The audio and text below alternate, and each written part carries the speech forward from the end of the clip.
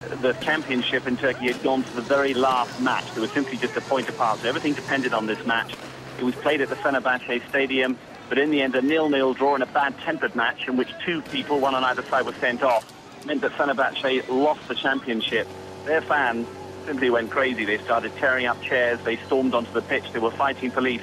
It got so bad that in fact the teams had to go and hide for an hour in their changing rooms. At one point the Turkish Federation suggested they actually receive the cup at that point. They actually receive it inside the changing rooms.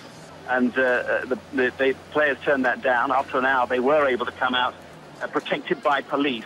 All the floodlights had been turned off, and briefly Galatasaray raised the cup. But it has cast a big shadow over Turkish football, and of course will raise questions for Turkish participation in Europe, given the violence that was seen over quite a long period of time in the Fenerbahce stadium.